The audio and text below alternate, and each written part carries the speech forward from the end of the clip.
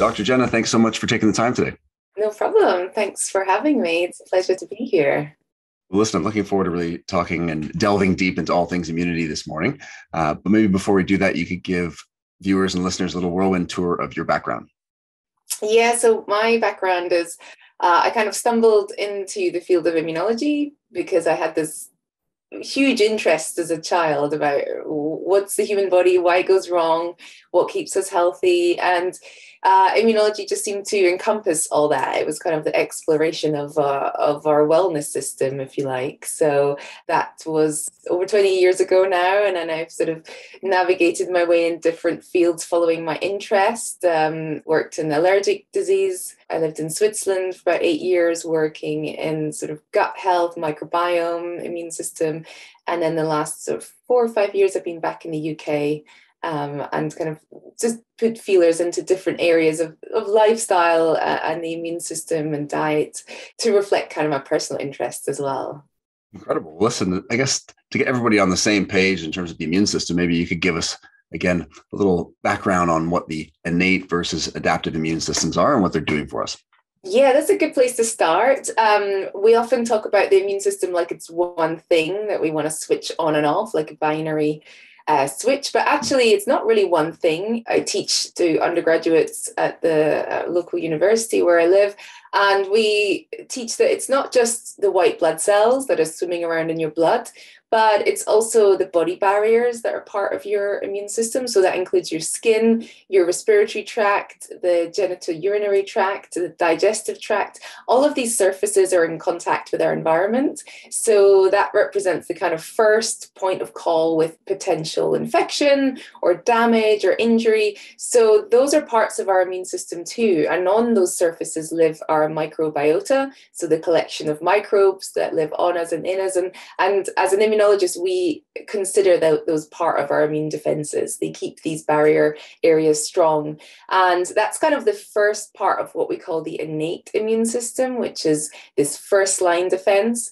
Underneath these barrier surfaces, you have lots of innate immune cells. So these are white blood cells that are very much first line defense. Anything that penetrates those barriers tries to infect those barriers.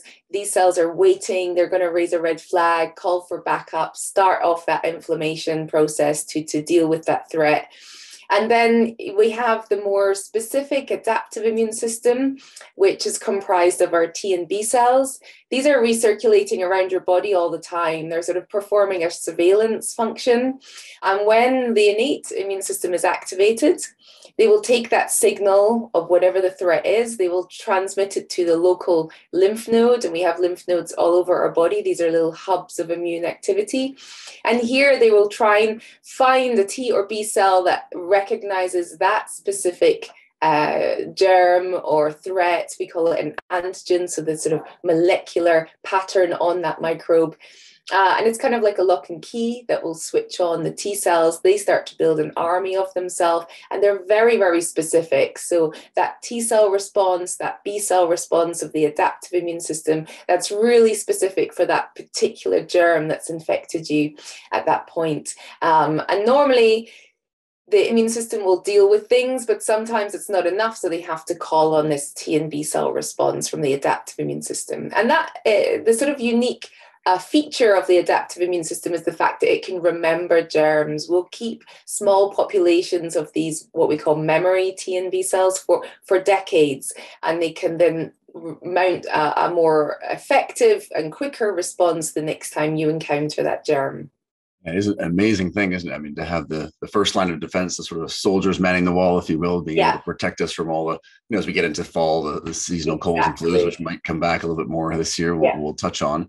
And then, the idea of memory is incredible, isn't it? I mean, to have the chicken pox when you're young, and then years later being able to mount an immune response to have this memory to it is tremendous. Now, in terms of the immune system, though, there are a lot of myths that circulate online and on social media, and wanted to pick your brain on what are some of the common ones that you hear. Yeah, so I probably hear a lot about how we can boost our immune system. And I kind of get in trouble if I was to ever use the word boost by my colleagues, because you know, scientifically, there's no way that you can boost your immune system except for maybe giving a booster shot to boost the response to a particular vaccine, for example. That would be kind of the only correct way to use that term. And I do think that the immune system is about balance, because as much as we want to turn it on and mount an immune response when there's a threat that needs dealing with, we have a lot of our immune system that's designed to turn it off again. So half of the immune system is turning off the other half, because if you let it run free and that inflammation is going wild, or the immune response is overshooting, then you risk damaging your own tissues, because immune responses are inherently quite violent because they're trying to get rid of bacteria or viruses or parasites. So it's really about balance. I think there's also a lot of emphasis put on the role of diet and lifestyle, and I'm sure we'll get into some of those ways that we can care for our immune system through that. But I think that, there's lots of things we cannot control about our immune response, and I think we need to remember that there's a sort of limit to what we can influence. Well, I was going to say, even just touching on that idea of signaling with the immune system is so key, because it's almost, sometimes the analogy I use with clients is like, it's nice to have the green lights, the traffic signals on the way into work, and get there real quick. But if we made all the lights green, then it would be a disaster, because everyone would be running into each other. We need to have the appropriate amount of signaling to get the job done. And to your point, we obviously things like exercise help, which we'll talk about, and nutrition, but up to a certain point. And any other myths that come to mind? That you catch a cold by being cold, which going into winter, or many of us might have remember our parents saying, if you go outside with wet hair in the winter, and you can only catch a cold by coming in contact with the cold virus, whether you're cold or not. In some ways, getting cold might be actually quite good for your immune system. Like a lot of people where I live in Brighton jump in the sea in winter, and this is associated with better immune response. So, well, it's good to know, because growing up in Canada, that was always the one, oh, really? Watch you don't get too cold, you're going to catch a cold. So good to know on that side front. And well, listen, as we dovetail into this fall and winter season, we've obviously come off the pandemic, and we've seen throughout the pandemic that unfortunately people who are more overweight or struggling with metabolic health, their immunity is not to the same degree as someone else necessarily. And of course, there are genetic components, which we'll touch on.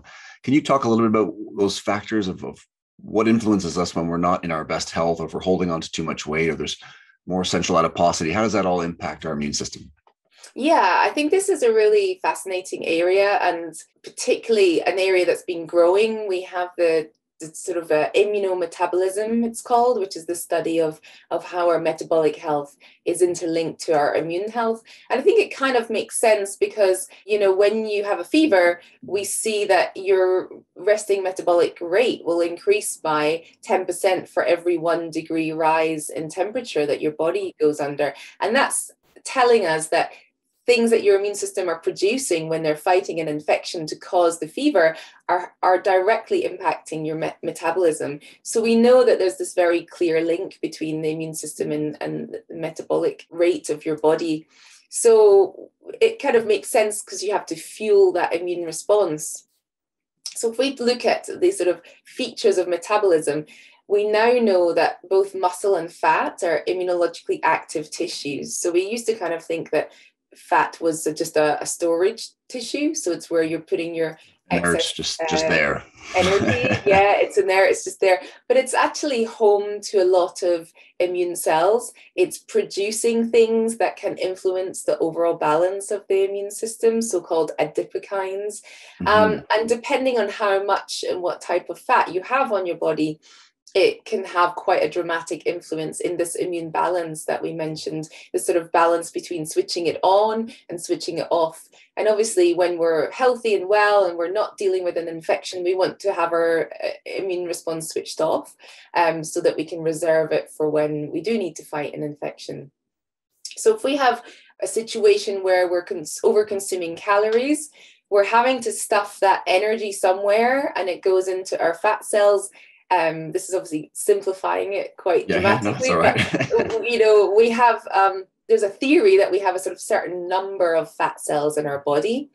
And so when you have an excess of calories, you're stuffing it into your fat cells, and they're getting bigger and getting a bit stressed. And they're giving out these inflammatory signals, this kind of these adipokines, which is raising the baseline of inflammation in your body. Inflammation is quite damaging to tissues because it's meant as a sort of weapon against any threats to our body. And so having this raised baseline inflammation is something that we see in people who are carrying a higher amount of body fat, particularly the visceral adiposity, the fat around the middle and around the organs. And on the other side of that, you have muscle mass, which is kind of countering the unwanted inflammation. So having a degree of muscle mass is more of an anti-inflammatory. It's also helping your body deal with things like glucose effectively. And we know that having a good blood sugar regulation is also really important for the immune system. If you have sugar hanging out in your blood for too long, this can sort of deregulate the function of your immune cells and cause them to go a bit awry. So it's all kind of in your sort of body composition. And I know we often use BMI as an easy metric to look at people's weight, but I think the composition of your body is probably much more telling to your immune health. So what is the fat mass and what is the muscle mass that a person has, and using that as a guide to then make improvements. I mean, it's a great conversation to be having, obviously on the immune front, but also to shift the conversation away from, it always becomes an aesthetics conversation when we talk about body composition. It becomes where we're losing weight to look good for holiday, or because someone's getting married, or because we have a whatever it might be.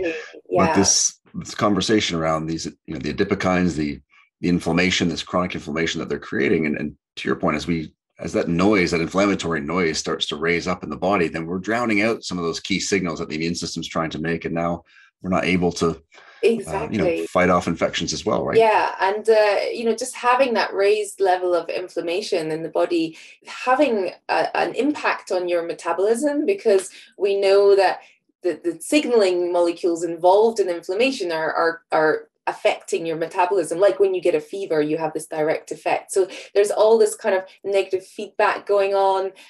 We know that having a higher amount of body fat is preventing the production of sort of fresh new immune cells from your bone marrow. And these are going to replace the older, more defunct ones. Mm-hmm. So it's kind of keeping your immune system young, if you like, this sort of rejuvenation. We know that exercise is a way to sort of kill off the old cells that are on their way out to make space for the new ones. So that's why, you need to have this sort of good body composition and be moving your body.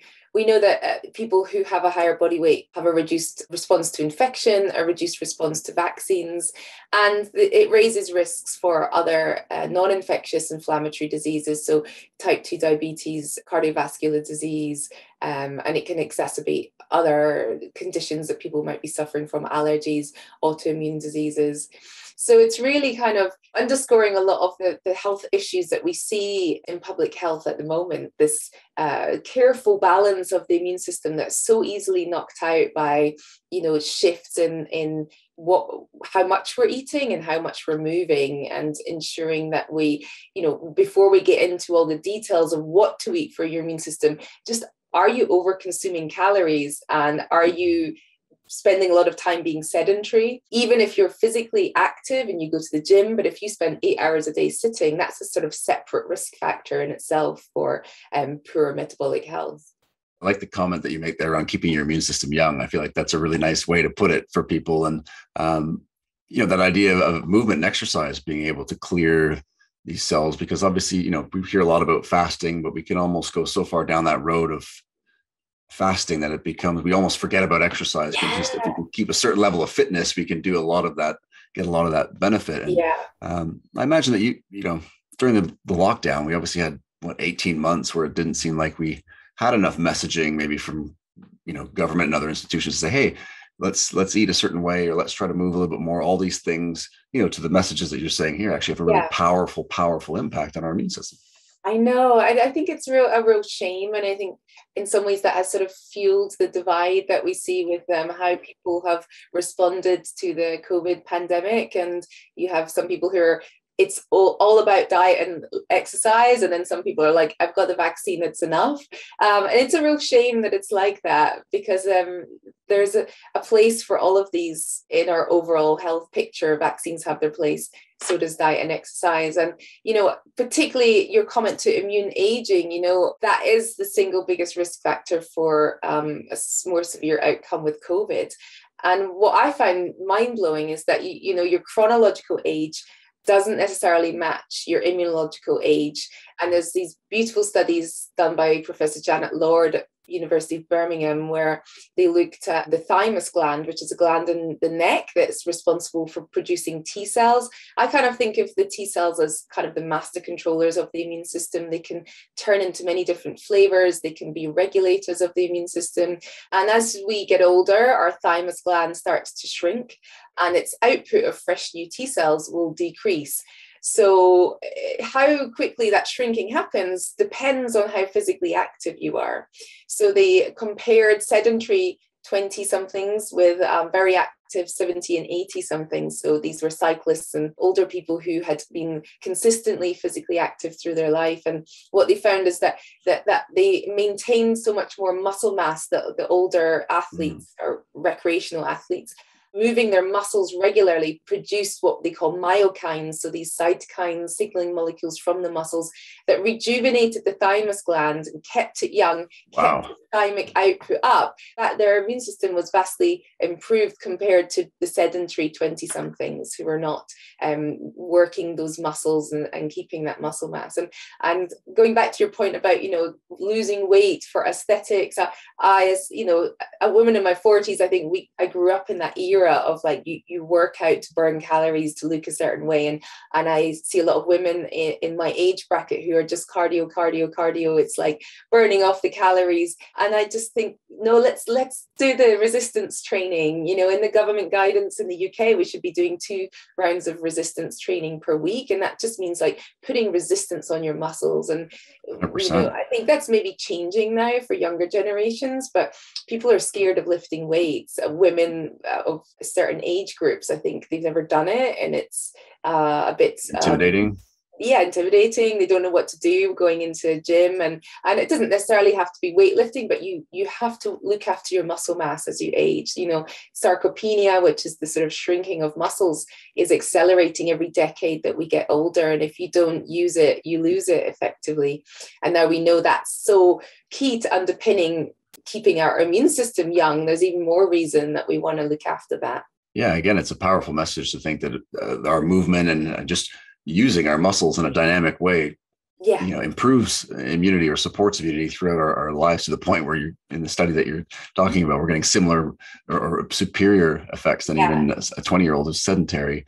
I'm always amazed that, unfortunately in sport, we see, or in the general population, we see people kind of hitting that middle zone of training and really burning out that kind of glycolytic, and they're, we start to get so little bang for our buck, and now we start to tax the nervous system and the immune system. And so it's almost like we're really not, maximizing our time in terms of how we can improve our health and our immunity. But just wanted to circle back as we talked a bit about COVID-19. I know it's a bit of a minefield as we talked about these polar ends, and like any complex problem, it's not black or white. There's all these shades of gray, and of course, who better to highlight some of that from the immune front than yourself.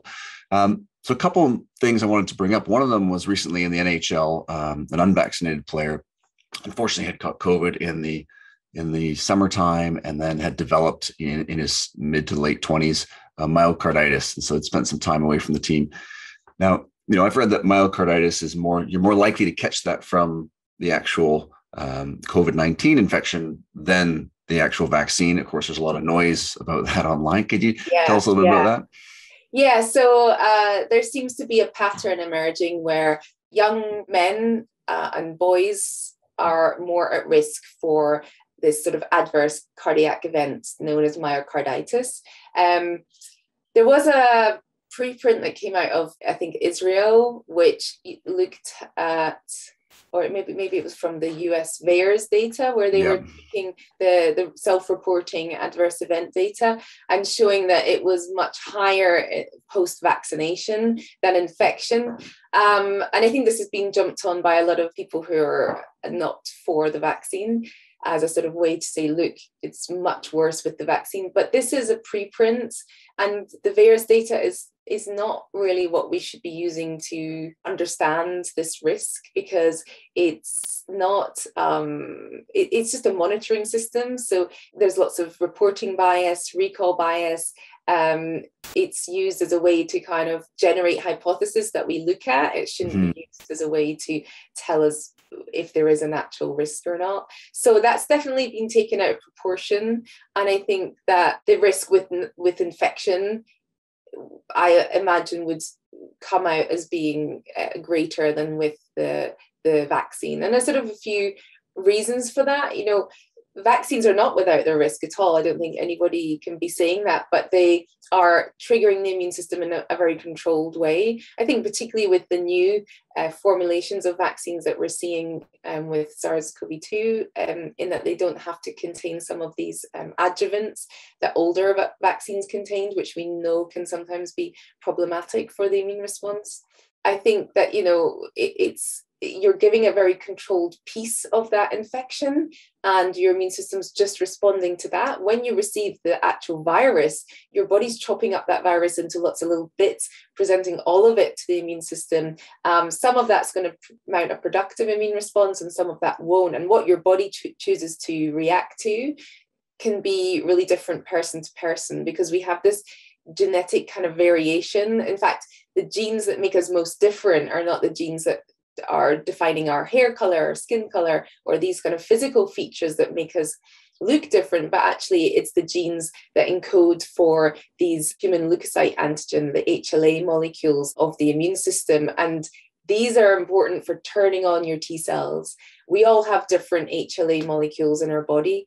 We inherit them from our parents, but recombined in a very unique fashion. That means we're genetically and immunologically different from our parents, even though we've inherited their genes more so than the other genes that we inherit. It's a very kind of unique system. It's quite hard to get your head around. It's quite complicated. I was going to say, I mean, it's a fascinating area because it does highlight, even in a very, you know, it's obviously very complex, but in a simple way, this idea of the vaccine providing just a few fragments of this virus, you know, almost, again, if you use our exercise analogy, like building your way up to having the full load of an actual virus, which has all the fragments. And to your point here, we don't even know which fragments we might be responding to. And that's largely driven by genetics and not what we're eating or how we're moving.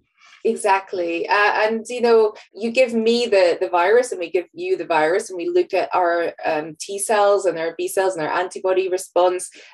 We would not have an identical response to that virus. You could follow it day by day in the days following the infection, and the time course, the intensity, the specificity of our T cell response and our B cell response would be different. We might both clear the infection, but we might do it on a slightly different time frame. And that kind of reflects this diversity in these human leukocyte antigen, these HLA molecules.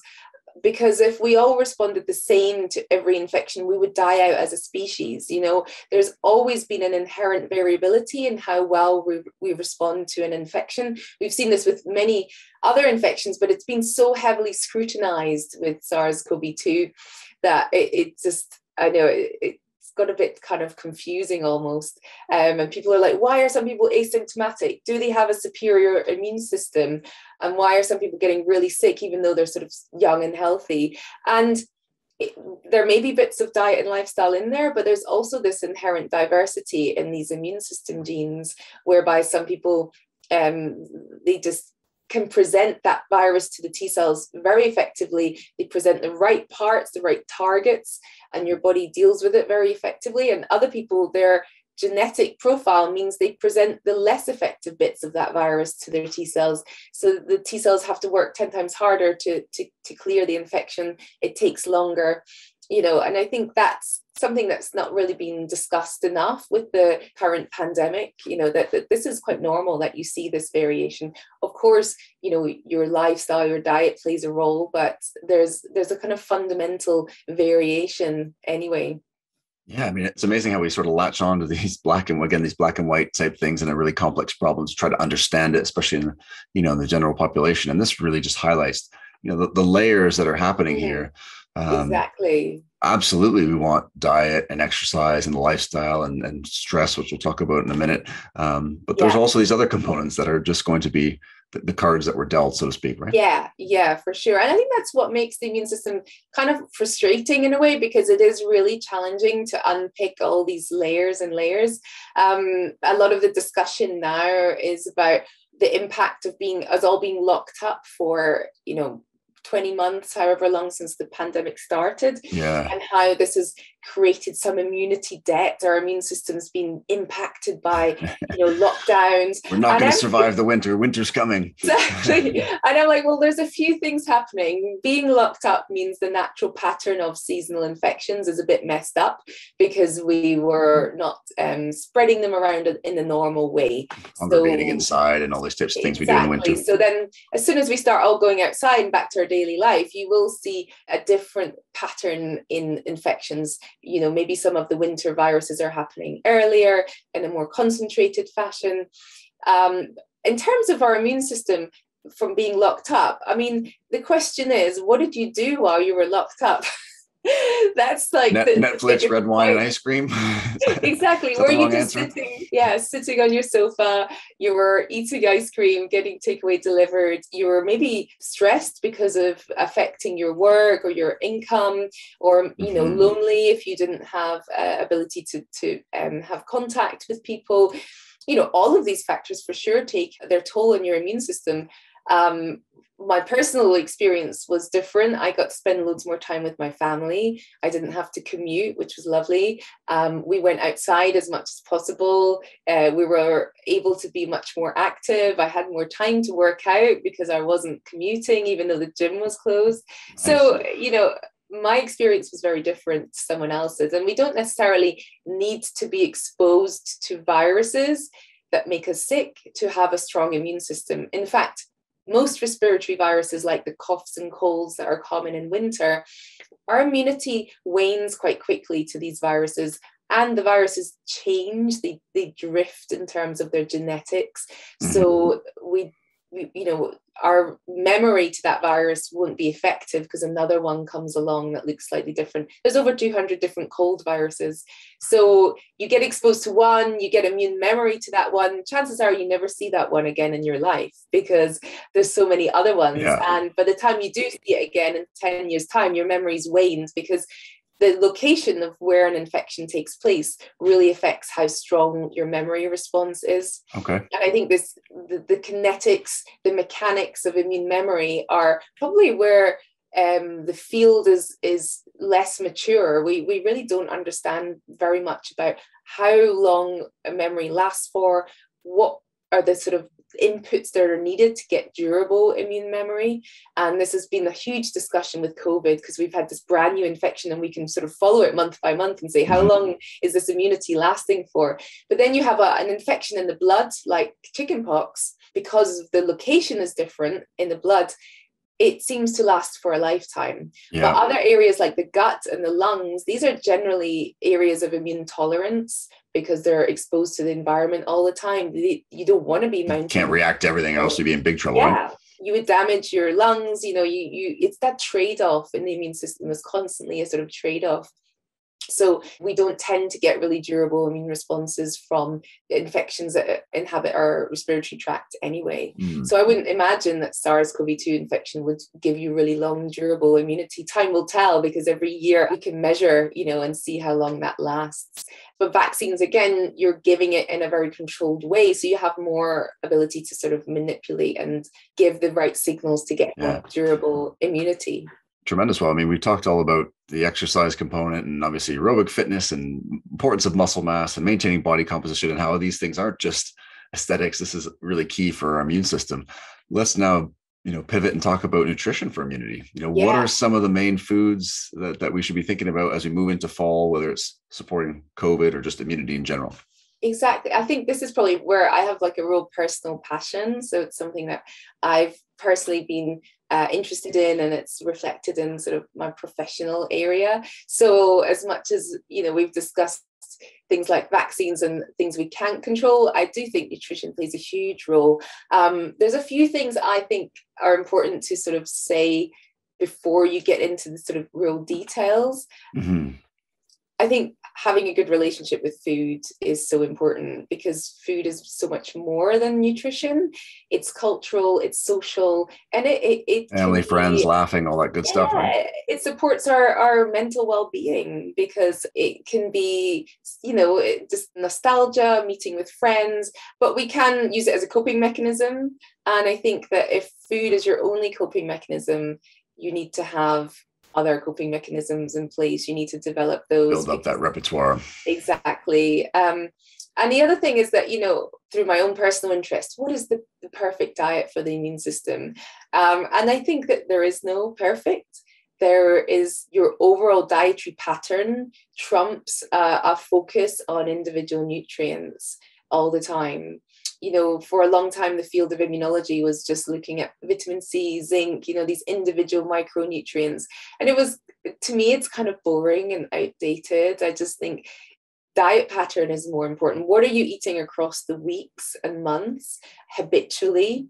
Are you hitting all those key targets for micronutrients? So you don't want to be deficient in any essential vitamin or mineral, not just vitamin C or zinc, but vitamin A, vitamin D, vitamin E, K, zinc, selenium, iron. Any deficiency in those will affect your immune function. And generally, apart from vitamin D, we can get those from eating a varied and healthy, balanced dietary pattern.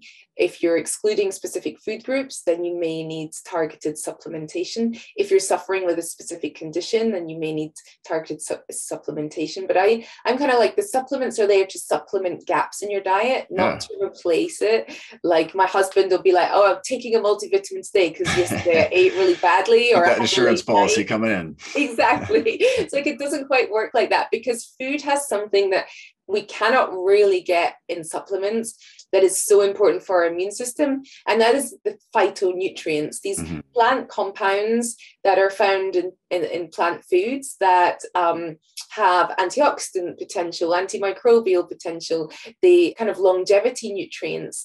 They keep our immune system young, they turn on genes involved in longevity, they turn off unwanted inflammation. You're talking polyphenols, things like curcumin, resveratrol, the ones that are very well studied. Turns out there's almost 30,000 different phytonutrients that have been identified. They're working synergistically. There's lots of attempts to put them into capsule. Get those 200 compounds from ginger into one. Exactly. And a friend of mine who works in the US was involved in testing different supplements to look at the activity of the phytonutrients inside. And it turns out that this varies hugely on the market. So you might be spending a lot of money and you're not getting what you think is in there, because it's quite hard to encapsulate that, what nature has put together. Often it's the chewing or the eating with other foods or the consumption with other foods that is having that synergistic effect and making chemical reactions that make these things bioavailable. So I think that, you cannot rely on getting that from a supplement. There's nothing quite like getting it from food.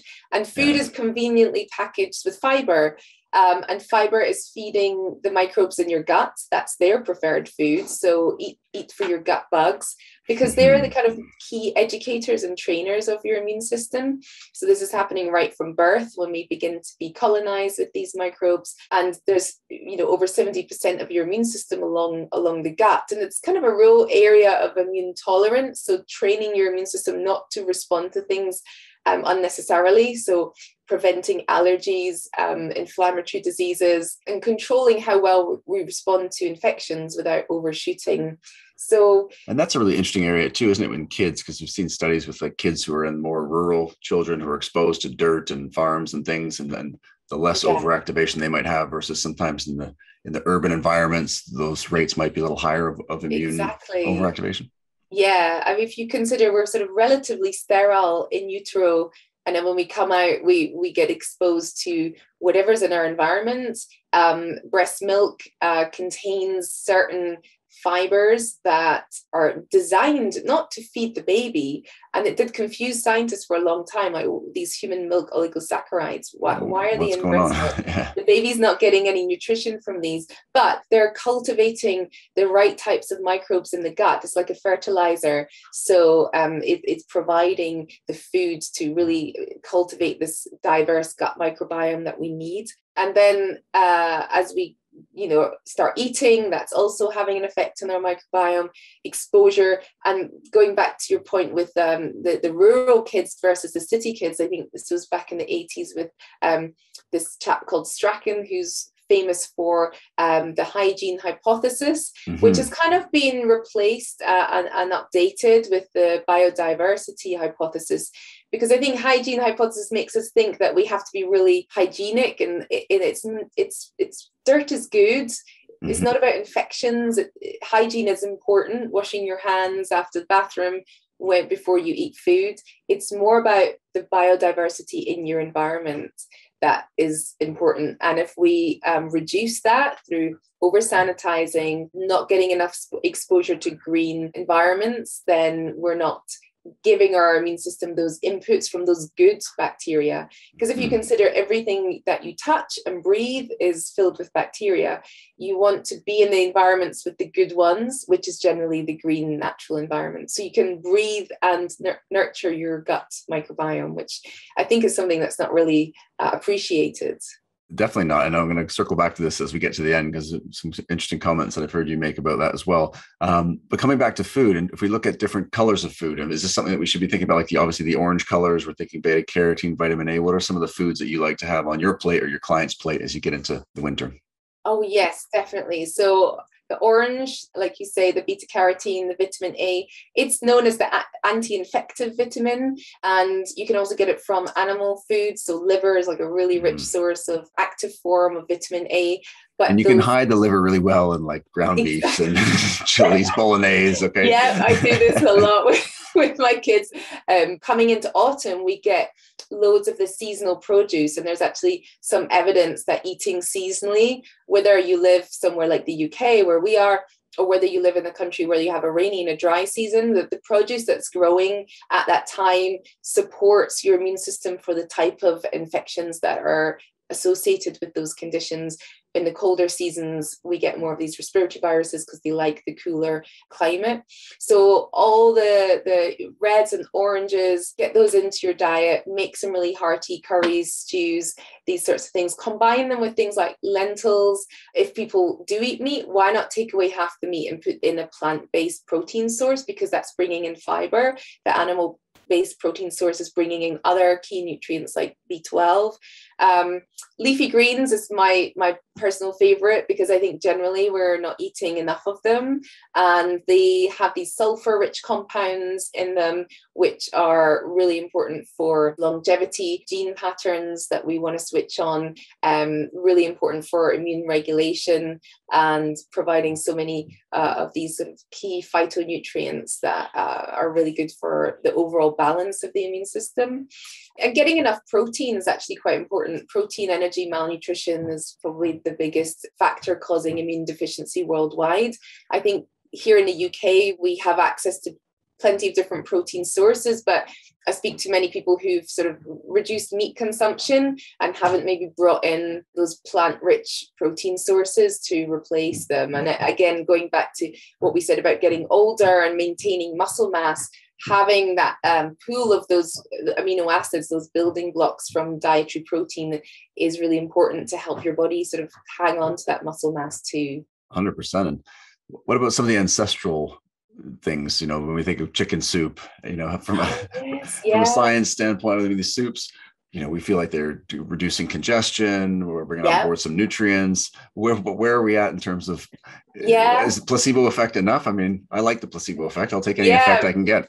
Me too. I'm a fan of the placebo effect. If it's feeling good, and particularly in winter, we want to have a bit of agency over our health. So sometimes it can make us feel like we're being proactive, which can then make us feel better. And that's that access between the brain and the immune system is very real. But yeah, chicken soup has L-carnosine, which is coming from the chicken stock. And this has been shown to actually help these white blood cells move into the location where they're needed. So if you have a respiratory infection, to get in there, help with dealing with that infection. Plus it's hydrating, it's comforting. You can add all those lovely orange veggies in there, and you can add loads of leafy greens in there. And the heat and the steam can help relieve some of that mucus and nasal congestion to get things flowing. And it's kind of like a hug in a mug. You feel better having it. So yeah, there's definitely science behind the chicken soup idea. Let's keep those stews and soups going for the fall. Yeah. And if we just touch on supplementation, I mean, if we feel like we're coming down with something versus acutely sick, are there different strategies there, or perhaps some go-tos that you like to use? Well, I guess I like to focus on the diet pattern and the kind of food first approach as your baseline. The one thing I didn't mention was vitamin D, which if you live somewhere like the UK in the winter, you're not probably going to get enough from sun. Sunlight has many other benefits on the immune system. So getting outdoors is important, getting in the fresh air. But it is advisable to either have your vitamin D levels checked or start supplementing in October until April. If you're someone who's indoors a lot, has darker skin, or is older, you might want to be supplementing all year round. Yep. And then when you do get sick, I kind of like to keep my little cupboard in the kitchen with some things that I can pull out to make me feel better quicker. What I don't do is take all the over-the-counter medicines from the pharmacy, because generally they might make you feel better and you can go to work and you can function, but they're suppressing the immune system in order to make you feel better. So that might be something that you want to do if you really have to be at work or you've got a big deadline. But actually the best thing you can do is just stop and take a day to rest, because having 1 or 2 days to recover will get you back on your feet quicker than just trying to show up to work. And we have that sort of culture of presenteeism where we want to go to work, show that we're there, even though we've got this cold and we're sneezing everywhere and we're spreading our germs on the bus, on our commute to our colleagues. So if there's one thing COVID's taught us, is that people aren't a fan of that anymore. Exactly. Stay home if you're not well. It's definitely given that whole coughs and sneezes, spread diseases, a revamp. Like, stay away, stay home. And then I have, the things that I would pull out when I was feeling sick. Things like zinc and zinc ionophores. So this would be quercetin, which is the compound found in plants, which helps zinc get into the cells and do its best. So if you combine those two, there's some evidence that can help your immune system, because your requirement for zinc goes up quite a lot. Yep. Vitamin C, there's a little bit of evidence that might shorten the duration of infection if you get sick. I like to take it with the bioflavonoids. So these are these phytonutrients found in citrus plants. You can get supplements where they sort of combine it, or just having lots of citrus fruits around the time you get sick. Making sure you have your chicken soup or something where you've got a protein source, because you might not feel much like eating, but the protein's probably the one to prioritize, because that's giving the building blocks to all those antibodies and cells that your body's producing. And if you're sick for quite a long time, you want to try and hang on to that muscle mass. So it's important to prioritize protein. Then there's garlic, ginger, turmeric. These are all really great. Lots of antimicrobial properties, anti-inflammatory properties. Lactoferrin is something that there's a bit of buzz about at the moment. So it's protein that we make naturally, and it's secreted on those body barriers, like in the mouth and the airways, and it's antimicrobial. It's also enriched in breast milk.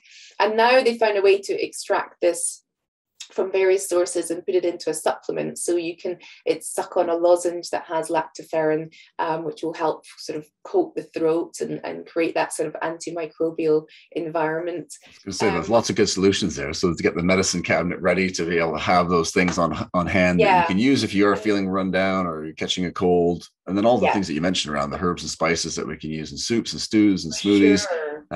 Getting those foods in is so key. But I wanted to come back to, as well, as we wrap up here, the mental side of things. Yes. Yeah. We talked about COVID and lockdown, and even just, for myself, coming down to an area where you can see out for quite a ways, over the water, you're getting outdoor into nature. Yeah. Again, it feels like almost it's a placebo effect of just being able to feel better, but you all of a sudden feel more robust. what is this impact of even just getting outside into nature having on our immune system? Yeah, I think it's so multifaceted and so just awe-inspiring because, as I mentioned, there's the microbiome element. You're breathing your biome. The natural environment is full of good bugs that we want to colonize, to inhale, to have exposure to. There's also the sort of the link between our stress chemistry and being in the outdoors. When we're sitting at our desk, we're very stressed. We've got this kind of laser focus. Our eyes have got this very narrow gaze. And then you get up and you go for a walk and you have a more panoramic gaze. The muscles around your eyes are relaxing. It's sending that signal to your brain that you're relaxed, you're in a safe environment. And that in itself calms any of this sympathetic nervous system activity, the stress chemistry, which we know can dampen our immune responses. And so many of us have these lives that are full of little stressors, and then bigger stressors like COVID, job security, this kind of thing that I've got 3 little stressors at home. I hear you on that. We all we live in a society where there's so many layers of stress that we might not even be aware of, that sort of grinding us down, that we need to take those opportunities. And being in green space has been shown to calm the stress chemistry in our body. There's also things that are produced by trees, by plants. So these aromatic compounds, phytoncides, which there are some beautiful studies in Japan around this sort of forest bathing idea, that when we breathe them in, this triggers pathways in our body that nurture the activity and the function of natural killer cells. These are a type of immune cell involved in antiviral responses. And they're also our anti-cancer defense, so the sort of first-line cancer defense. And they show that this is by these compounds. And if they put people in rooms and then they give them this smell in the room, they can get a similar benefit. So it's not just about being in nature, but it's actually sort of being drilled down to these aromatic compounds from trees. So I just think, combining things like movement by getting out for a walk in nature, that can just make such a difference to your day. If you're having a really intense day, if your job is quite sedentary, and it's nurturing your well-being on all different levels. Yeah, I mean, it's tremendous to think that just getting outside into nature, or getting stress response, we're getting these compounds that you're talking about with just being exposed to nature. And so, as best you can, even if you're in an urban environment, try to find that local park or an area that you can do these things. It is having just a profound effect, nervous system, immune system, all these things. And exactly, the last note here is just on this idea. We're talking about mindset and emotions and pandemic and immune system. How do things like self-compassion even connect with the immune system? Right? How is that something that we should be thinking about, even coming off of COVID and as we move into fall, that can actually help us in a number of ways? Oh, that's so important. And it's something I'm quite passionate about, probably because it wasn't something I was ever really formally taught as a child, but I think it would have been very useful to me. And I wish it is taught in schools now. But this idea of self-compassion, which is, showing yourself kindness, doing things mindfully for yourself. There's actually a body of literature looking at changes in immune function when people are taught sort of self-compassion techniques, where they see improvements in how well their immune system is in getting rid of unwanted inflammation, just by the sort of nurturing self-compassion. And I think, as a busy working parent, there's lots of things to feel bad about, to feel guilty about, to feel like not good enough about. Social media gives us that direct comparison second by second with people. Everyone's highlight reel.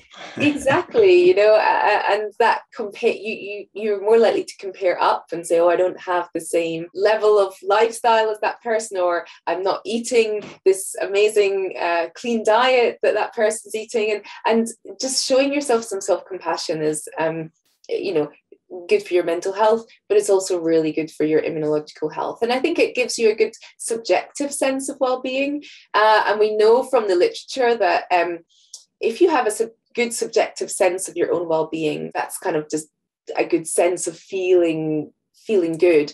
Even if you have a chronic condition or some awful diagnosis, you have a much better chance of recovery, of healing. You're better protected against developing chronic diseases. So I think that, that comes down to sort of mental resilience, doesn't it? It's not that subjective sense of well-being is something we can cultivate at that psychological level that's having a huge impact on our physical health, our risk of disease, and our kind of long-term health. Tremendous. Listen, I could pick your brain all day, but I know we've got to wrap things up. So, loads of great insights here. I'm sure people have to listen back to be able to capture everything, because that was tremendous. But spoken really fast. No, that was fantastic. Do a part 2. And well, where can people stay connected with you? I mean, you got a fabulous books actually just on my nightstand there, getting ready for the fall in terms of the immune system. Where can people stay connected with you and keep up with your tremendous work? Oh, yeah. So I'm most active on Instagram. So I'm Dr. Jenna Macciochi, which is Macciochi. You can find me over my website, which I try and keep updated. But I also have a monthly newsletter that comes out. I'm also on Twitter, sometimes being a bit more of an academic over there. But yeah, always happy to hear from people. I have a book out. I'm trying to write a second one. So it's taking its toll, but getting there. Fantastic. Well, we'll definitely include all those links. And again, Dr. Jenna, thanks so much for taking the time today. Oh, thanks for having me. It's been a pleasure.